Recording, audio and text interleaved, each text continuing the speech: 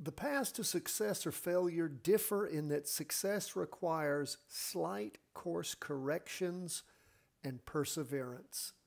My friends, just a little planning each and every day, 10 to 15 minutes. That is all we ask so you can master these charts. As I say over and over and over again, because it is true, and I don't know how many people are listening and how many folks are taking it to heart. If you will just spend the time, don't worry about how long it takes. Why? Because you'll make up for every minute you ever spent when you master the charts. Let's jump into the charts today. By the way, Patreon members, as soon as we finish this show, we will be recording and putting up for you over at the Patreon page, Charting Cryptos, Commodities, and Currencies. It goes out earlier to our Patreon members and everybody else on Friday.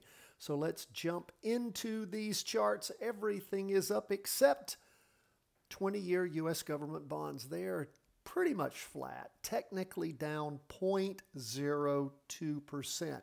So let's look first at the S&P 500. Now the high last week was 572.88. This week, 571.36, so we're not reaching the higher high.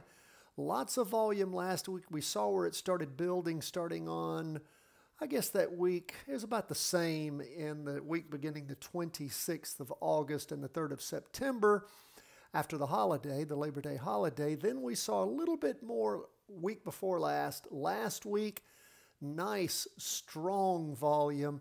This week, we're at Tuesday going into Wednesday. I mean, we could hit the average by the end of the week depending on what happens. But again, it just seems like this market is low and slow. And of course, we're coming out of the summertime trading zone, heading into the fall-winter trading zone. You know, we've had a rate cut.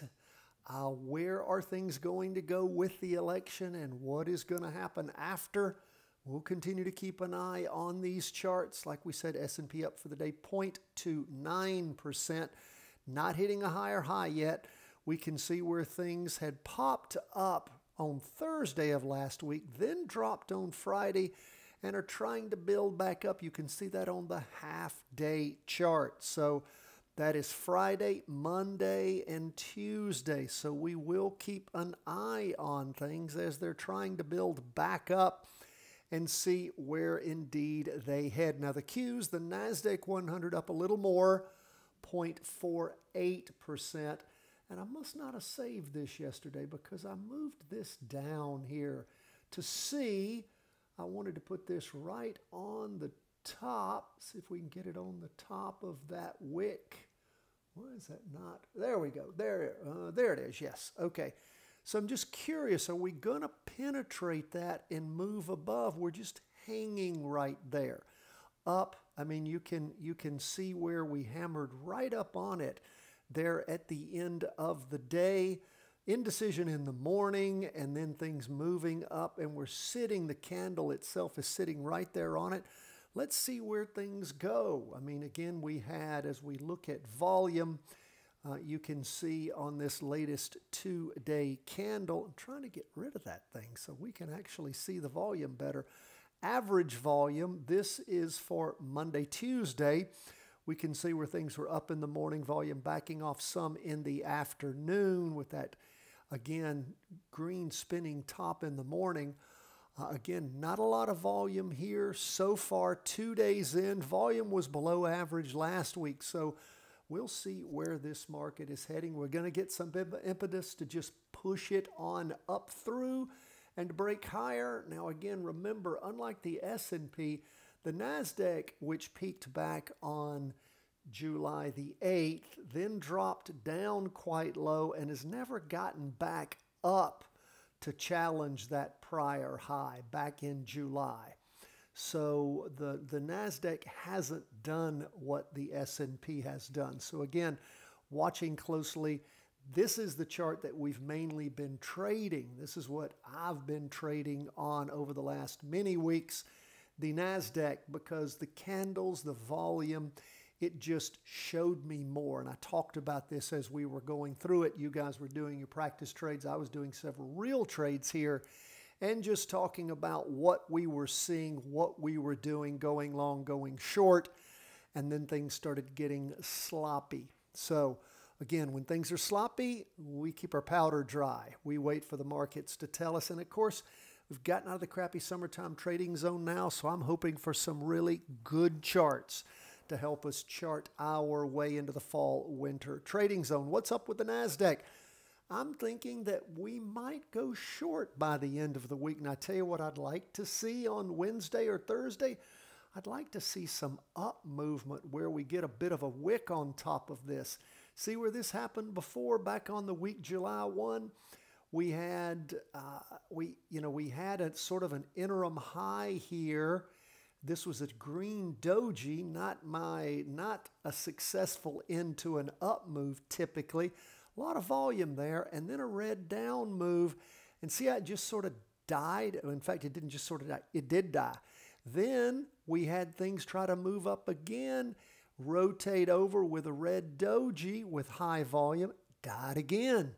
So again, and check out this one. If we go back a little further, we didn't have any volume to back up this at all. But again, 3 moves up, and then a doji, and then it took off again, or really a spinning top. So I want to see some signs that really make me feel good about the interim high that we see here with, and again, when we talk about volume, you see this is red. That means our market simply this week, beginning the 16th of September, the market opened, the candle opened lower than the prior close. That's why it's red. That's all that means. It doesn't mean that it was negative volume. But we do see where things tried to find a peak and sort of died there. That's good with that kind of volume going into a red candle. But I don't like trading off just red down candles. I want a spinning top. So maybe we'll get that for the weeks out. We'll see. Again, not down much. Down nice in the morning if we go down to the bottom of the chart here on the half day.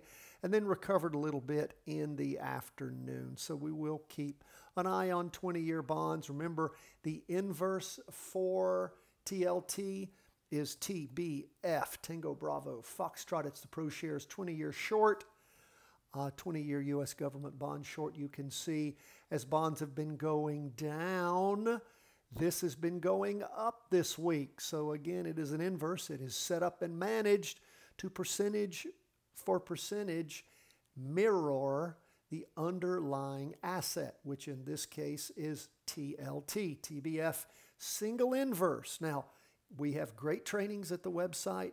You can look it up on YouTube. One of the most popular trainings you're going to find on inverse funds. It's called Inverse Funds, How to Make Money When Markets Crash. I think I'll just stick that at the end of today's video again for you. Because again, we might have an opportunity to practice trade that at the end of the week. It's the kind of thing you need to practice. Because remember, there are higher fees on inverse funds. You can magnify your losses. So again, practice trading it is a great way to get used to it. See if it's the kind of thing you like or if you just want to stay away. And again, if one of our ETFs goes down, you just finish your trade, let it go down, jump back in when it goes up. Again, don't have to be in a rush to trade, my friends. The number one rule of trading, make money. Number two of trading, make money. I'm getting that backwards, aren't I? Number rule, don't lose money. Number two, don't lose money. Number three, make money. But you make money, again, when it counts. If you lose money, and you take your nest egg from $1 million down to $500,000, it is so hard to recover. That is, again, why we practice trade relentlessly to learn what we're doing. We're not a stock calling service. We're an education firm. We want you to learn with us. We're not giving market advice. You don't pay us for that, and we do not deliver that. We want you to practice trade with us and learn by doing. Let's jump into gold. Gold is up again, my friends. Look at this. Gold has just been rocketing up since last Thursday. We saw it move up starting on my birthday, the 11th of September. Moved up, and it really sort of hit its high there on Friday the 13th. then moved down for a few days. Then starting on Thursday morning of last week, it has just relentlessly climbed. And gold, again, we had beautiful volume last week. This week may be building to the same volume as we go into Wednesday, then Thursday and Friday. But gold hammering up, looks beautiful. Wish it would have given us some really good clues on doing that. We kept having dojis thrown in there on us during those weeks as things, again, tried to start taking off and then dying, and then a spinning top and then dying, and then up 3 weeks and then dying, and now going into the third week up. Let's take a look at Bitcoin. Where is Bitcoin? Well, we have looked at the 24-hour day Bitcoin. Here we are looking at the Bitcoin ETF. After the big down week back there at the beginning of August, that was the week beginning the 5th, just Bitcoin got crushed. 3 spinning tops, then another down week September the 3rd, then another spinning top. Then last week, the 16th, beginning Monday the 16th, we had a nice green up candle. This week building up 1.45% for the day. You can see where Bitcoin really popped up last Thursday and then sort of down and then tracking back up. We look at the high last week on Bitcoin, which was 72.30. This week, 72.86. So we are moving higher with a bigger candle. We'll see what happens with volume. So far, not a lot of volume on that weekly chart. We'll see where things continue to trek this week. Is Bitcoin going to keep building? Or again, is the overhang of this 5th of August week going to keep it from moving above that point? Is that going to be some kind of barrier? And are we going to get any volume to really make us feel good about jumping in? That is where we are, folks. Thank you so much for being with us. Always love to hear from you. CW@chartingwealth.com. God bless, my friends. All the best from the whole team at Charting Wealth World Headquarters.